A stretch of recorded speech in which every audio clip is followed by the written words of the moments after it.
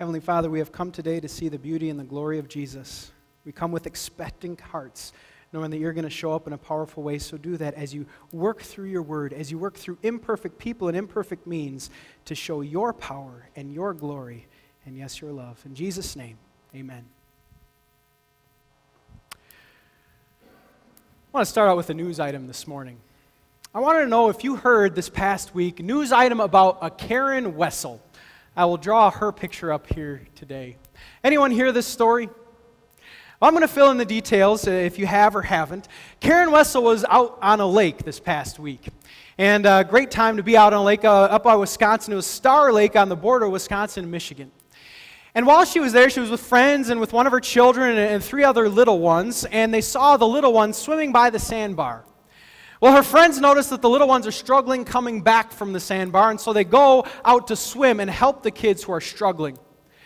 She helps not even her own child, but a grandson of a friend, and in the process of helping that grandson swim, she loses her life. Her body is found on the lake. She's flown to a hospital and confirmed dead.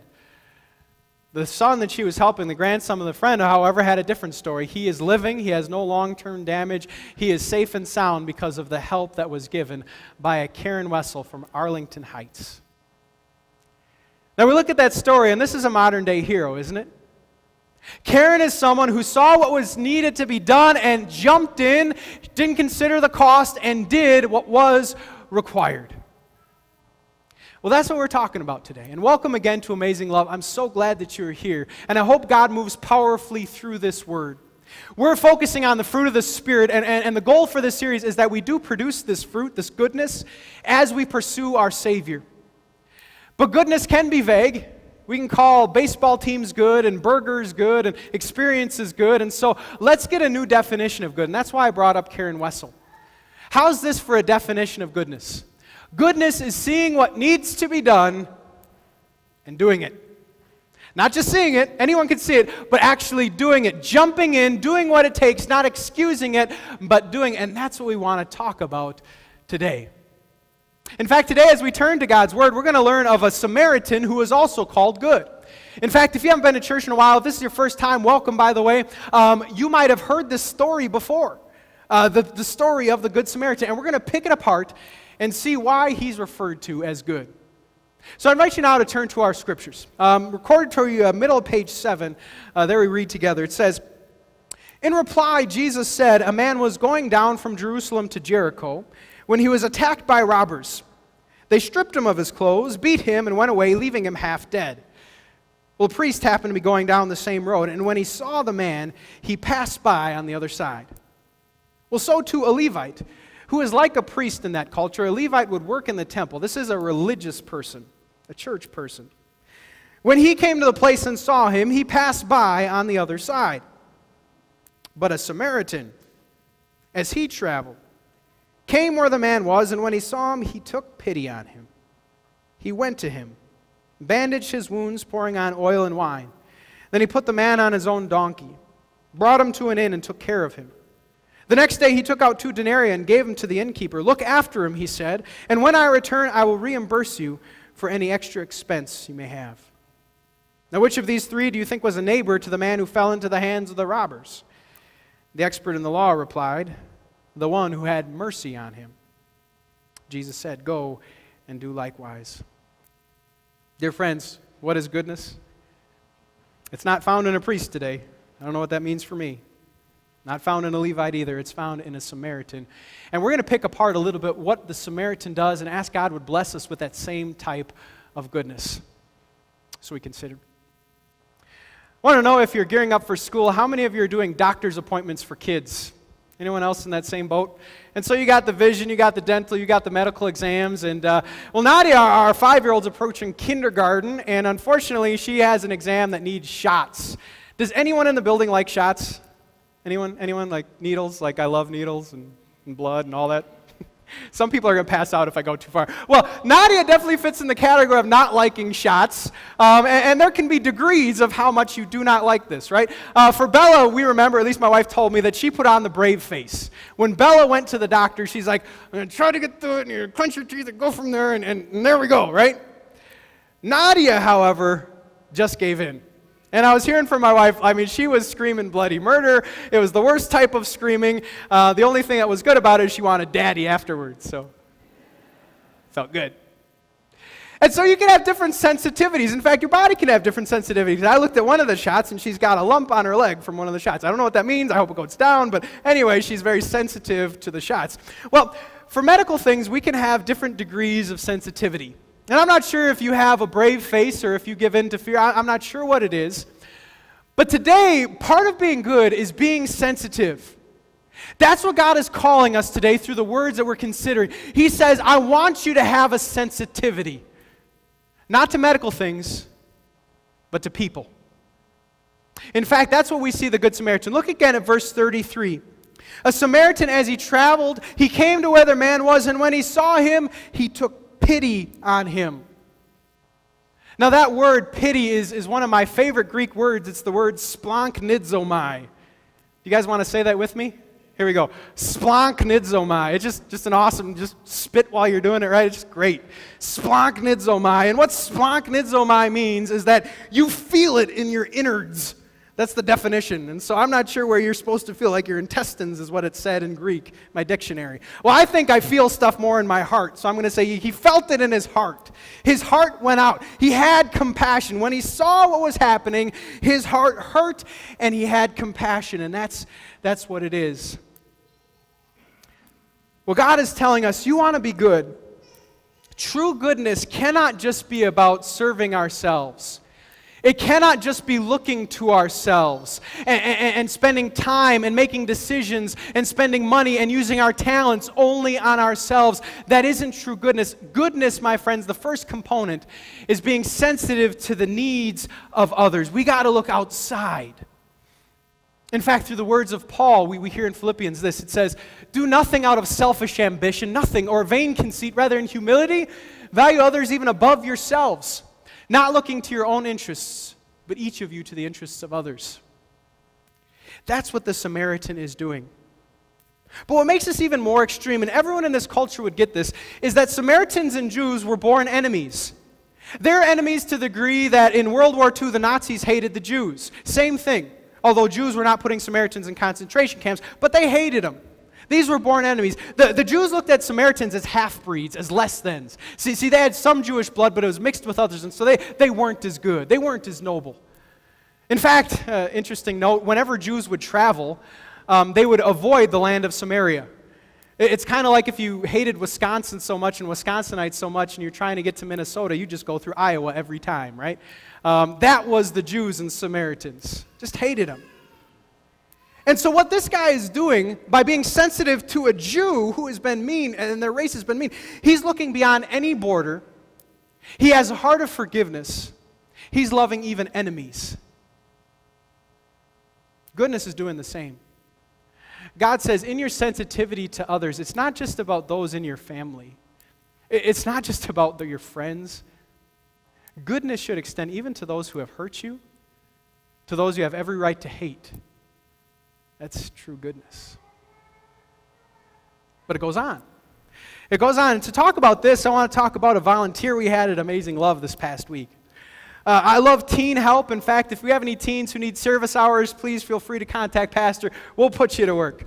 And in fact, this past Tuesday, we had some landscaping that we needed to be done. And so we had a wheelbarrow.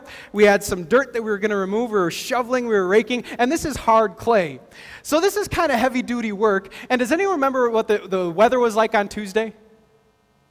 Hottest day of the year. At least it was in my mind. And so here this teen comes, and it's the hottest day of the year, in the hottest part of the day from 2 to 4. And at this point, he could be like, oh my goodness, Mom, can I go home now? I mean, this is not the service hours I was looking for. But that isn't what happened. He got to work. He was down and dirty in the dirt and mud. He was getting the dirt, soil, clumps off of the rakes. He was a great worker. And yes, we had to drink a lot of water, and yes, it was good, but he wasn't afraid to get dirty.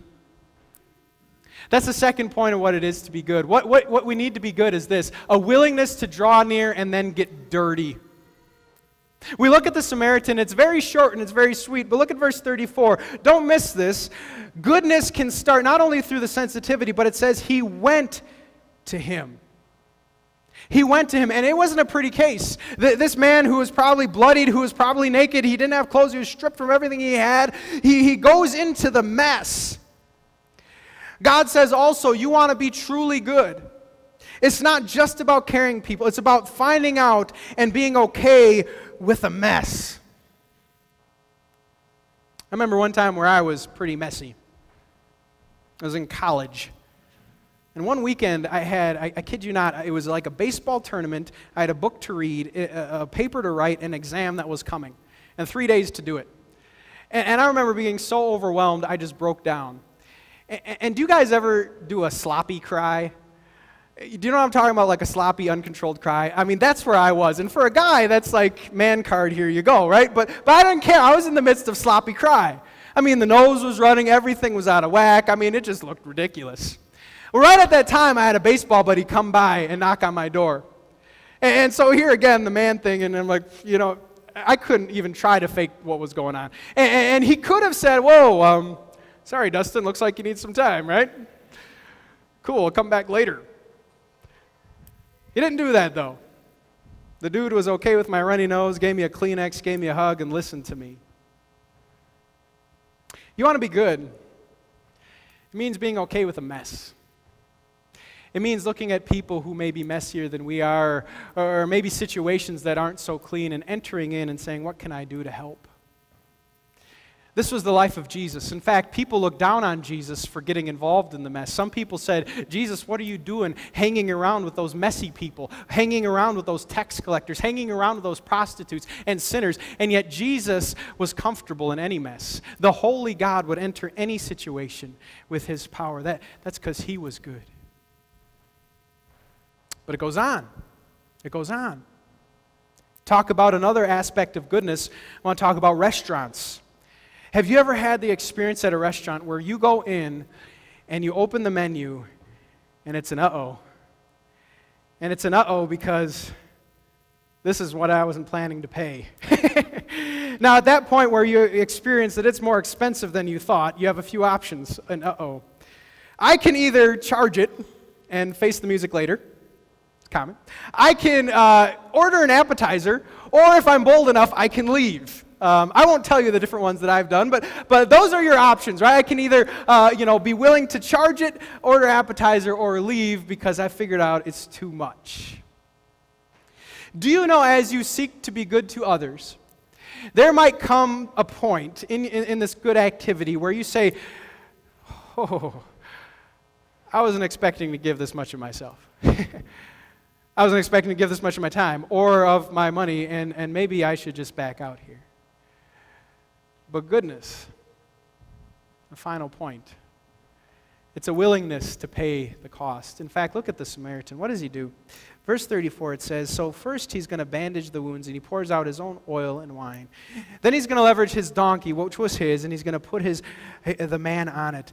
Then it's even more incredible. When he goes to the inn, he's not looking for an insurance card or any extra money. He's going to pay the denarii, which is 2 days' wages, which today's equivalent, that'd be quite a bit. We can earn a lot in 2 days. And he gives it to the innkeeper. More remarkable, he doesn't tell the innkeeper, and I hope you can cover the rest. He says, when I get back, then I'm going to pay even more. And he probably has to leave to pay for it all, right? I mean, that's probably where he's going. I got to work because this is what's going on. And yet, he does it. You know, Jesus spoke about this in the context, again, of loving our enemies. Consider this passage. It says, if anyone forces you to go 1 mile, why don't you go with them 2? Give to those who ask, and don't turn away from the one who wants to borrow from you. You want to be good, be willing to pay the cost when you know what is needed, to answer it, to pay whatever it is, to do what you see in front of you.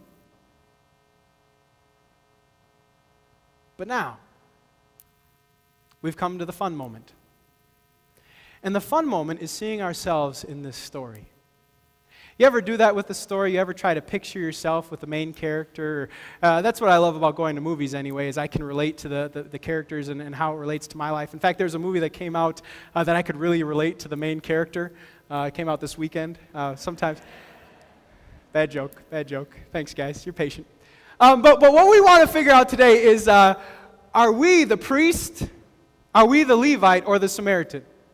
Are we the priest, the Levite, or the Samaritan? In fact, why don't you think about it a little bit, and when you're ready, turn to someone next to you and just say one of the words. Are you ready?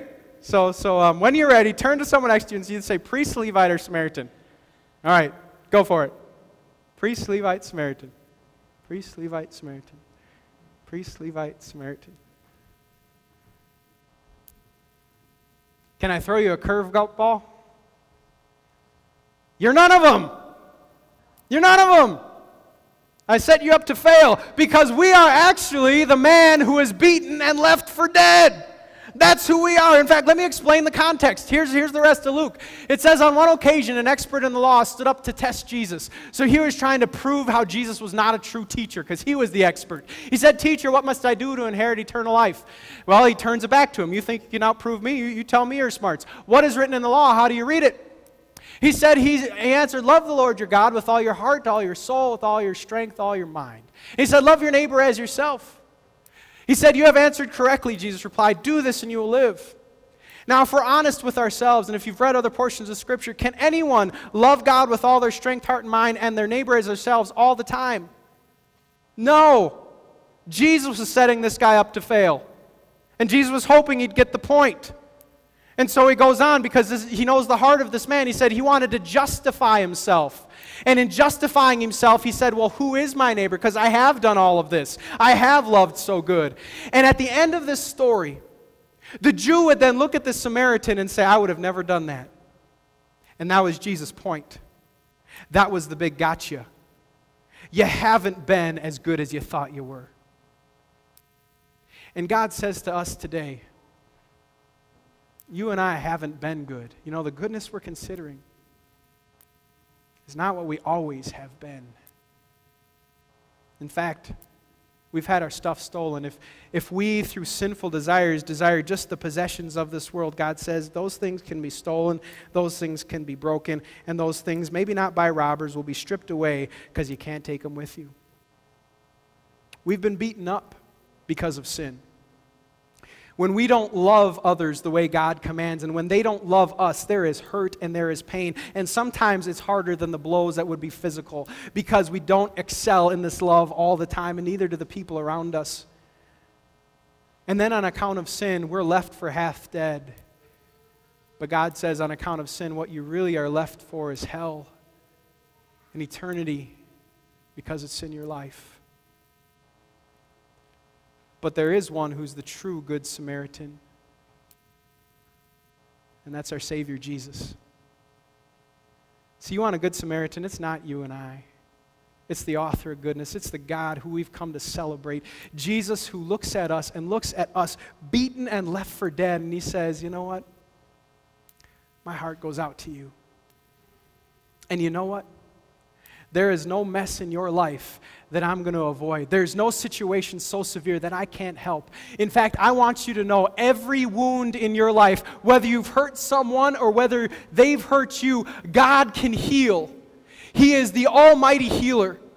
He is the one who brings good out of bad. He is the one who brings forgiveness for every sin and release of guilt and shame for every sin. He is the almighty healer who can help, who's got the true balm.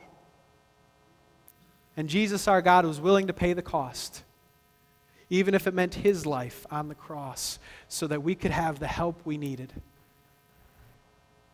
That's the goodness of God. You want goodness, you look to Jesus. He is the Good Samaritan. But the great thing is, God says, as we experience his goodness, the message of the cross that has healed us, and we are whole today because of Jesus, he says that the Holy Spirit then works in us to will and to act according to his good purpose. And so God says you have new desires. And if any of this goodness that we've been talking about makes sense to you, God says it's the Holy Spirit. And God can enable you to be a picture of that goodness. Maybe not every day, but on some days you can be good.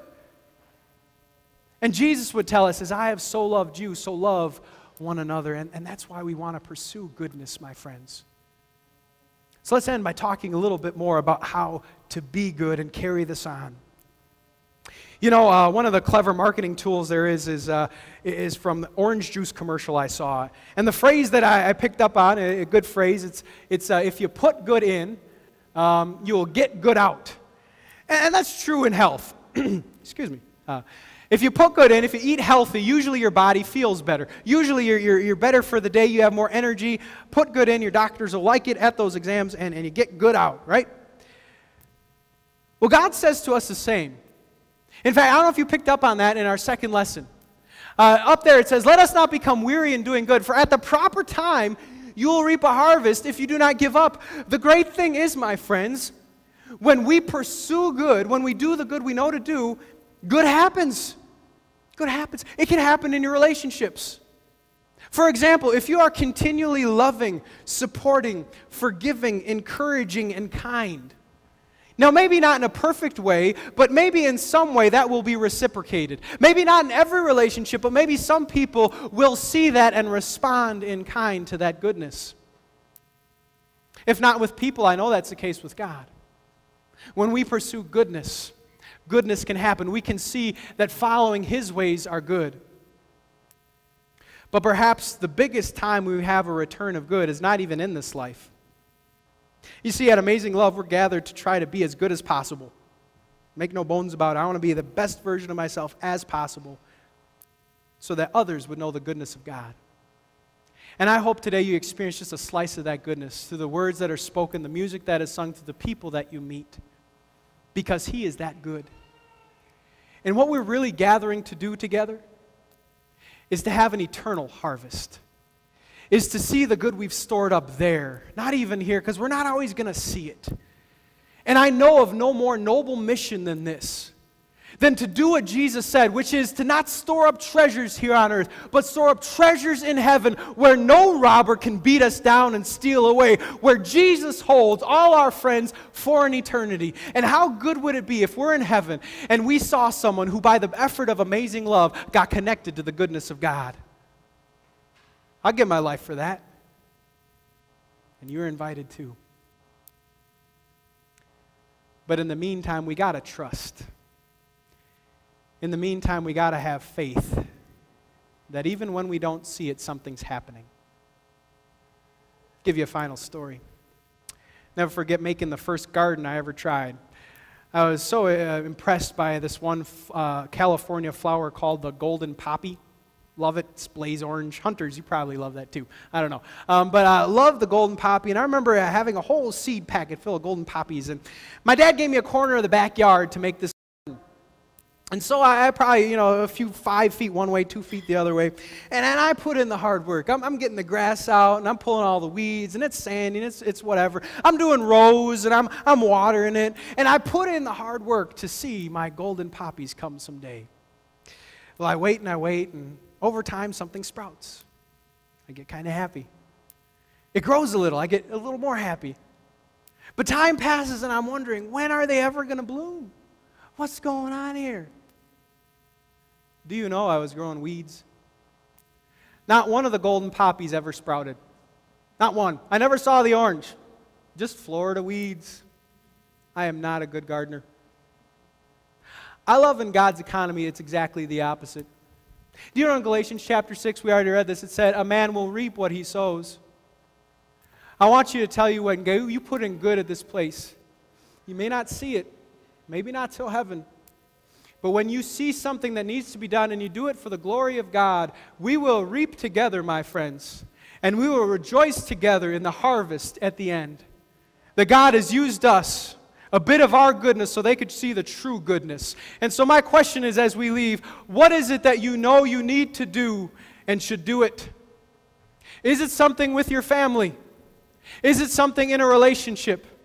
Is it something that God clearly has called you to do and you've been making excuses why not to do it? God says, go ahead. Be good as I have been good. Do it to the glory of God. And as we end, let me pray for you as we try to be good. We pray. Lord, thank you for being the good and doing the good I could not. Thank you for rescuing me in my desperate need and healing every wound. With the knowledge of your great love, let me live to thank you. Help me to see clearly the good I should do and then go after it. Help me to trust that as I sow, by your strength, I will also reap. Through the goodness that people see in me, may they finally see the goodness of you. Amen. Please stand.